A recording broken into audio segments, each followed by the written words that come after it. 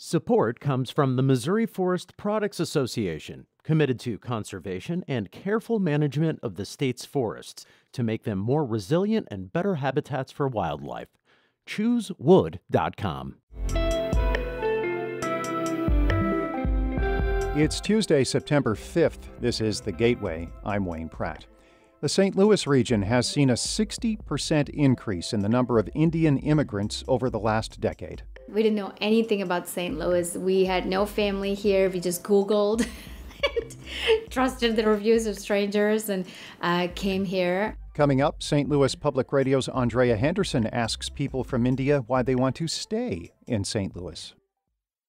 And immigrants from India, along with other countries, are in line for more local support. St. Louis plans to open the Office of New Americans to help with city services and business opportunities.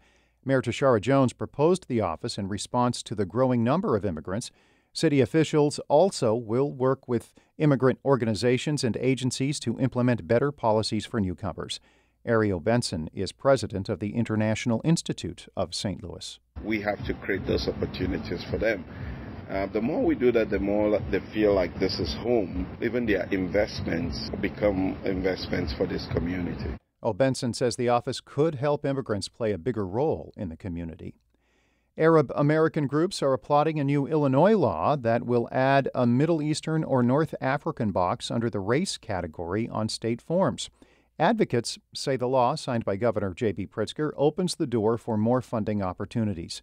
State Representative Abdel Nasser Rashid, who is Palestinian, says the pandemic is one reason the category is needed. We didn't have the data to let us know the vaccination rates, the mortality rates, comorbidities within the Arab community, and that absence of data really impacted our ability to deliver public health services. That impacted all of us. The requirement goes into effect in July 2025. The Biden administration is considering adding a Middle Eastern or North African category for the 2030 census. Alton High School students are returning to class today after multiple fights led administrators to keep students home Thursday and Friday. St. Louis Public Radio's Kate Grumke reports on how the community wants to move forward. In Alton on Friday night, a football game would usually fill the neighborhood around the stadium. But in response to the violence last week, only district staff and families of the students on the field were allowed to attend the game. Florida Foster's son is on the football team. Moving forward, she wants teachers and parents to pay closer attention to students.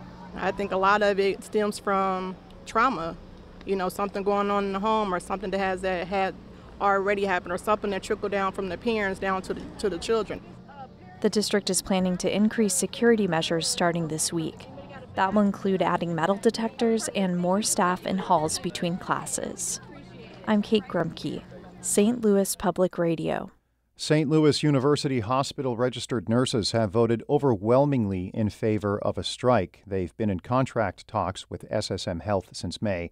The main issues include recruiting and retaining experienced nurses and a high turnover rate.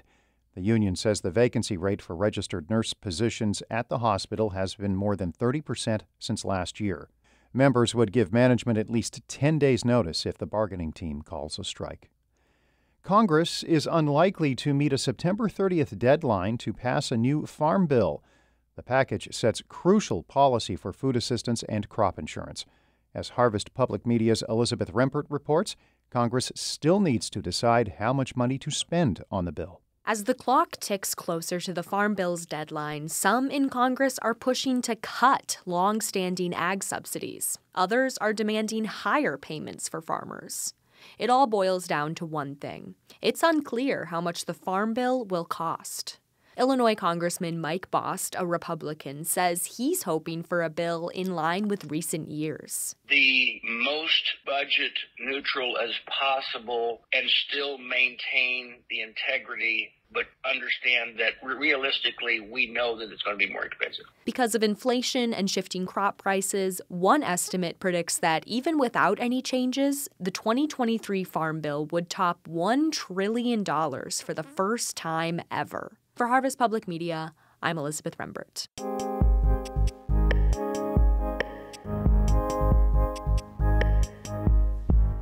A growing number of people from India are making the St. Louis region home. The U.S. Census says the area's Indian population has increased by nearly 60% over the past decade.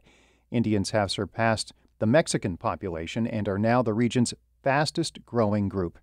St. Louis Public Radio's Andrea Henderson reports. Sneha Rajan just got home from teaching her Monday morning political science class at St. Louis Community College. As she walked into her two-story home in Sunset Hills, there's an array of colorful, fresh flowers arranged in a medium-sized circle right at the entryway. This is our flower carpet. Oh my gosh, I love it. It's cute. It's something called Onam, which is a harvest festival in India. Rajan is from Kerala, India. She came to St. Louis from the United Arab Emirates 2 years ago with her family. We didn't know anything about St. Louis. We had no family here. We just Googled. Trusted the reviews of strangers and came here. She says St. Louis is an ideal place for immigrants to start a new life. Rajan quickly found community within local Indian and other immigrant organizations and later became the Indian outreach coordinator for the St. Louis Mosaic Project. There is the warmth and kindness, and there's, like we know, a strong immigrant community here, Indians, Chinese, Hispanic community. And that's also very telling of the locals that they are welcoming. Rajan is among a wave of Indians who have immigrated to the St. Louis area in recent years. In 2021, there were nearly 18,000, up from about 11,000 a decade earlier. Many of them flocked to the recent Festival of Nations at Tower Grove Park, where Indian bands took the stage. The majority of them are coming here to St. Louis because of some of the Fortune 500 businesses that are in St. Louis that are really hiring, particularly in the IT field, that India as a country has really made that their craft. That's Ariel Benson, president of the International Institute of St. Louis. He says many Indians are arriving on work or student visas. The institute is focusing more on cultural programming and events that appeal to immigrants to make them want to stay. Archie Sharma remembers when St. Louis's Indian community was small and didn't offer much to remind her of home. Some of the items that we are very used to using back home, it was hard to get them here. So then, when our parents would travel or somebody would be coming from India, we'll tell them, hey, can you bring this from India for us? Sharma is vice president of business operations at MasterCard. She moved to St. Louis from New Delhi in 2000. She lived in a hotel for a bit until moving to the Maryland Heights area. That's where she found a few temples and grocery stores and others from her homeland. Over the past 20 years, she's grown to love the art scene in St. Louis. She loves the convenience of living in a mid-sized city and wants to stay in the area. Sharma performs Punjabi folk dances and Bollywood numbers with her dance troupe across the region to teach St. Louisans about Indian culture. At the Festival of Nations, 30-year-old Hemen Dalal couldn't stop dancing to an Indian artist he heard over loudspeakers at Tower Grove Park. It reminds him of India. It's a really nice song. The music, and it's really popular over there right now. That feels so exciting. Dalal is a network engineer from Gujarat, India. He came to the United States to go to college in Cleveland, but moved to O'Fallon in 2018 for work. He didn't know anyone at first, but he says the many cultural events and Indian festivals have kept him here. I was going to events happening around here, getting involved much. So you feel like homely over here because you're getting to do stuff what you do over there. Not in that big scale, but something is better than nothing. Many Indian immigrants say St. Louis is home now.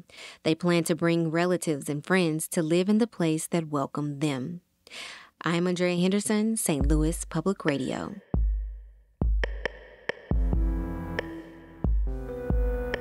Our David Kosser has edited that report. The Gateway is a production of St. Louis Public Radio, a listener-supported service of the University of Missouri St. Louis.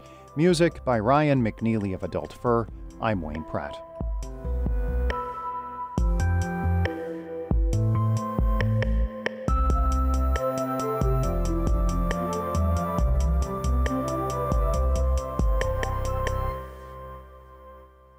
Support comes from the Missouri Forest Products Association. Missouri produces wood pallets, railroad ties, white oak barrels, hardwood floors, and more. Details on the variety of products made in the state are at choosewood.com.